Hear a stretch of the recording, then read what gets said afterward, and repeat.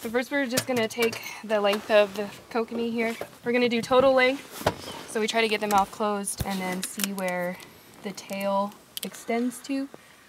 And we measure in millimeters, and this one is 233. Got it. And then we're going to grab some scale samples from right underneath the dorsal fin.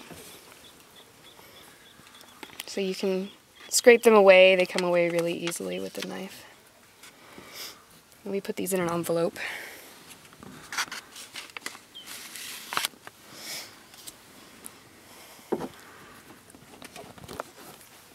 And then to get into the inside of the head where the otoliths are, the first thing that I do is cut off the nose,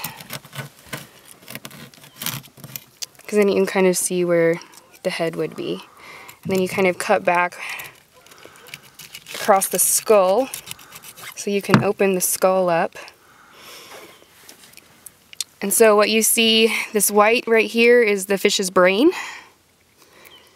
And so we want to try to pull that out. We can. Sometimes it's a little sticky, small piece. Here we go, it's slowly coming. And then one of the otoliths actually came with it right here.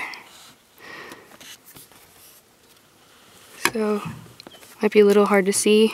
Let's see if I can clean it up a little on my hand. So right there, the middle of my finger is an otolith.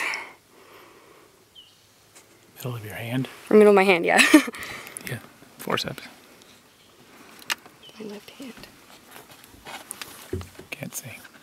Yeah, rub it on the, there you go. It's in. Okay.